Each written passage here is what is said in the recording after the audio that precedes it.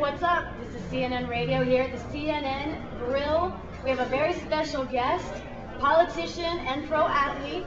I think it's fair. Is it fair to call you a politician? It's definitely not fair to call me an athlete.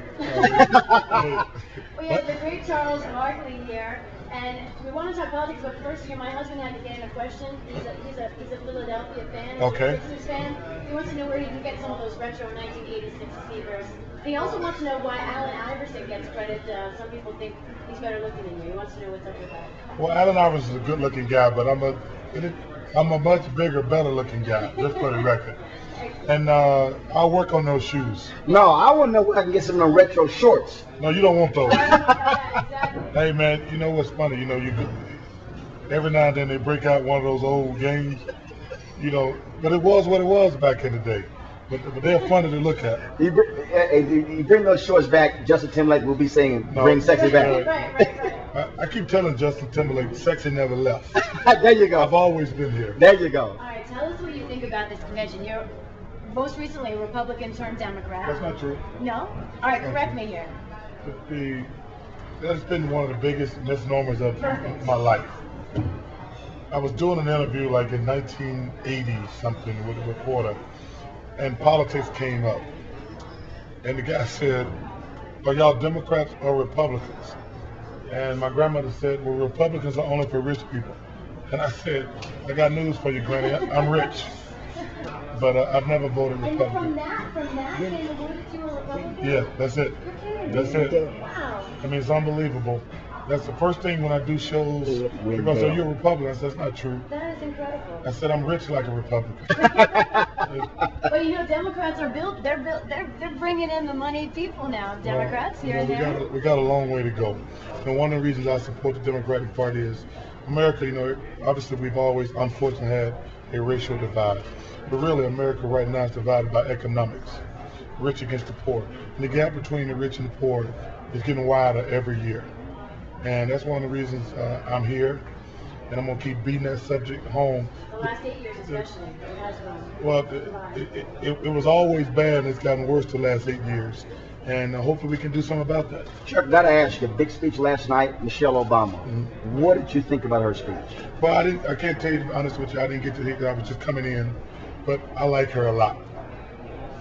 You know, Because she tall, too. I know. You know, I got to know Barack when I was writing my last book. He was running for Senate.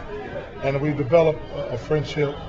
And I remember when I walked out of the room with him, it was me and Mike Wilbon. I said, that guy's going to be something good one day. Obviously, at that point, wasn't thinking about the presidency. But when you're around this guy, he is so intelligent, so charismatic. You know, and I hear all these reporters talking about he's just great at giving speeches. I said, well, you can't hate on the man because he's got charisma and he speaks well. You just got to give him his credit.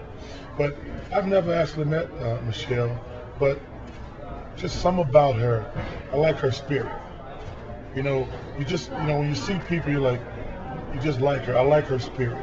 And I'm sorry I didn't get to hear her speech, but I got to tell you something, man. I can't believe, I've never been to the convention, but I had to be here. You know, as a black man, I had to be here. I'm so proud, so excited. I mean, I just had to be here. What do you feel about their chances? What do you think about their obstacles? Well, the biggest obstacle is always, unfortunately, going to be the race thing. You know, it's sad that I always say racism is the greatest cancer of my lifetime. And that's unfortunate. And the polls don't mean anything. This thing is going to go down to the wire. And really what it's going to come down to is, obviously, if you look at the situation in Iraq, it's terrible. The economy is in turmoil. We got the foreclosure mess. They're shipping all our jobs out of this country. We need a change.